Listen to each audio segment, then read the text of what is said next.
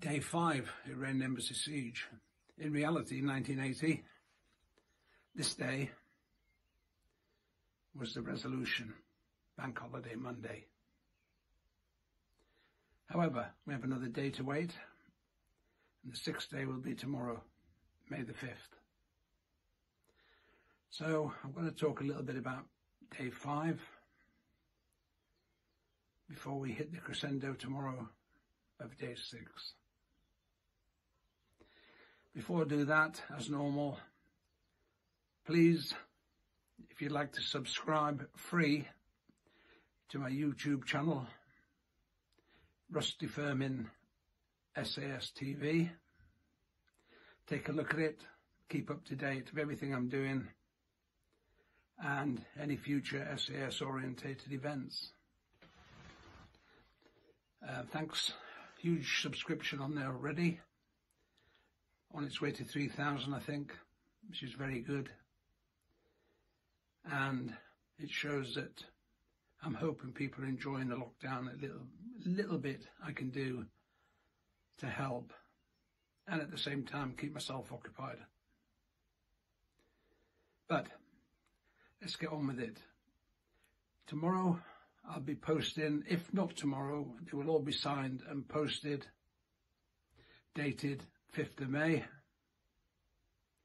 2020, 5/5/20, 40th anniversary of the siege. That's books and prints. Everything's there on my website. Just go and have a look. There isn't an awful lot of books left. Probably about 15 prints. Not many books. But when you see the pile that I've got, you'll understand why. And it's not easy to get hold of any straight away. It's going to take a little while to get them. Never mind.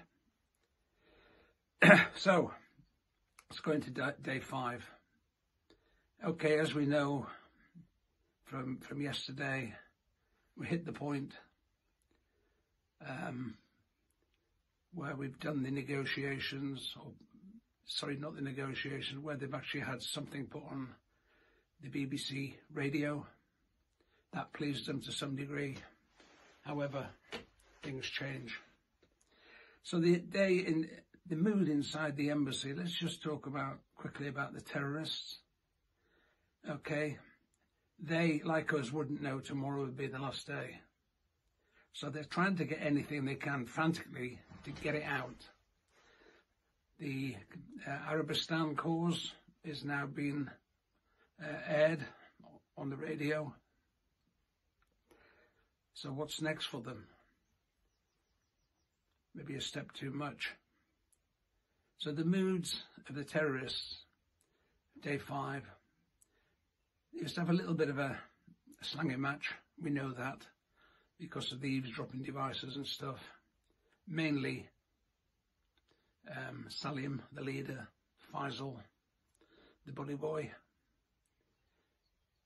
If one didn't get it right, the other one wanted to take over. And we've seen it in lots of different situations that Salim, in my opinion, wasn't a strong leader. And I should imagine Faisal would be wanting to take the reins. But at the moment, it's still Salim. And because of that, inside the embassy, they've also got Lavasani, the press attaché to the embassy, Iranian. He's winding them up, sticking his chest out. He's only a young lad. He's not frightened of them. Hates the way they talk about the Ayatollah. Painting stuff on the walls about the Ayatollah. Didn't like it. So he's sticking his nose out. PC Trevor Locke and a few of the others are trying to calm him down because they know it could lead to trouble. And if that's not what they want, at the moment it's peaceful negotiations, deadlines. Nobody has been killed. And they're just about to release, I think it was Karkuti, if not, it's one of them, it was in pain. So the terrorists are releasing the odd hostage. Great, because you get a little bit more information every time there's a hostage released. And that carries on throughout the day. Our guys, the police first, the Metropolitan Police, they're there every day doing their job. Very good job.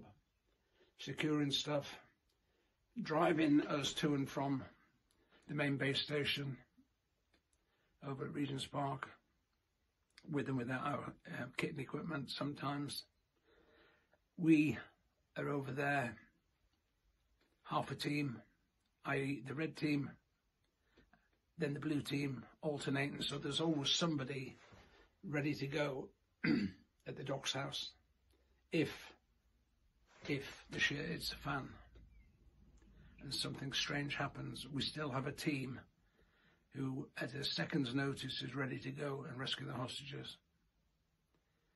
So that can't be overlooked. Has to be done. We need to have that command and control all the way through.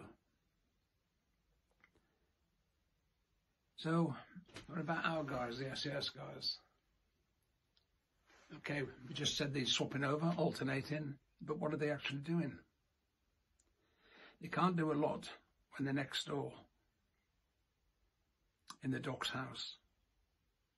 So when they get down to Regent's Park barracks, that is where everything we could do, we did. Practiced abseiling down the buildings there to make sure we get that right. At a second's notice is ready to go and rescue the hostages. So that can't be overlooked. Has to be done. We need to have that command and control all the way through. So, what about our guys, the SAS guys? Okay, we just said they're swapping over, alternating, but what are they actually doing? They can't do a lot when they're next door in the docks house. So when they get down to Regent's Park barracks, that is where everything we could do, we did. Practiced abseiling down the buildings there to make sure we get that right. Not only that, it's operations, you have to stretch those ropes. Okay, so if you can use them, get them stretched, hopefully they're not going to kink up at the last minute when you need them. So that's the abseiling up and down. Room clearance drills, and we'll come on to that in a separate subject.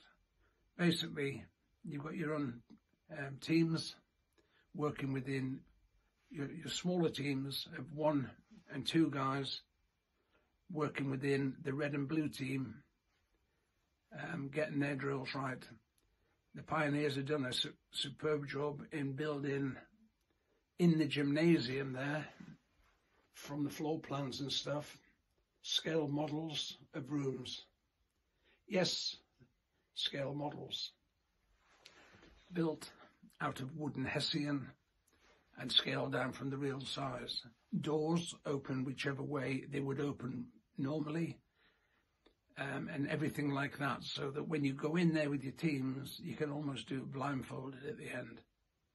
So we didn't waste any time. We were doing something all the time, studying photographs that were appearing of hostages and terrorists. Okay, and each day would have a little bit more meat on the skeleton. So every time you go down there, there's a little bit more for you to learn, a little bit more for you to study, stare at.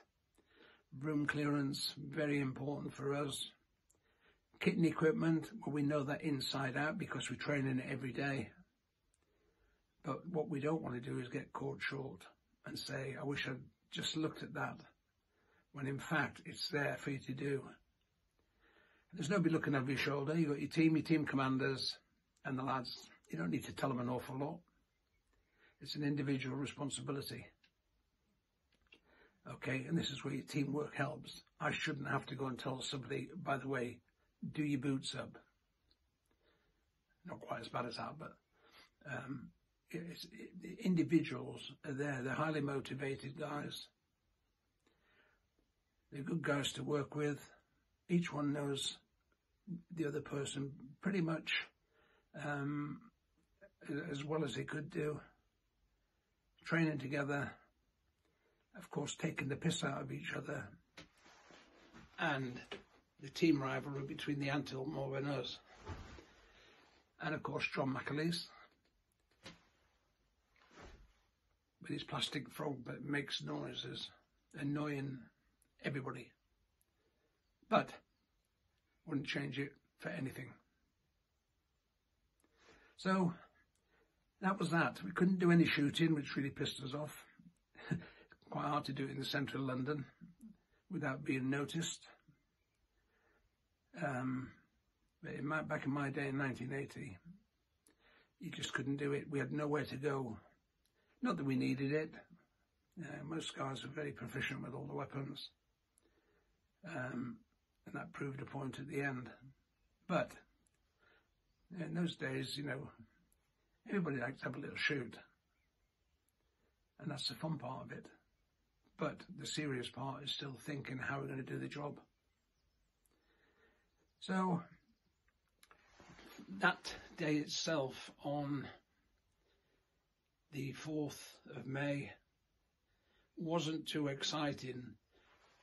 But with everything that's come in, all the intelligence, everything's finished. The rooms have been created and finished. And of course we can do whatever we want. And when we get back and take over from the other team, it's quite easy. We can sit down, have a cup of tea or something, and watch the snooker again. So outside of that, you can make a phone call or two from inside the doc's house. In those days, there was only the one phone that I remember. You used to have to queue up to use it. And that was that. So I'm afraid the 5th of May, not the most exciting, but we do feel we're getting somewhere. I said yesterday, the big picture, not too interested in. It's the nitty-gritty now of what's going on, what the terrorists are up to, what their weapons they're armed with, and of course, is there any booby traps which we don't know about? And of course, the hostages can't tell us, even the ones that are released. So it was a full day, you can expect that. And the day goes into night, grab a bit of rest until the following day. And hopefully tomorrow, I'll have a bit more to tell you on the last day of the siege. So, with that, slightly shorter tonight, but it's probably going to be slightly longer tomorrow. It's only 24 hours in a day. So see you then. Who dares wins.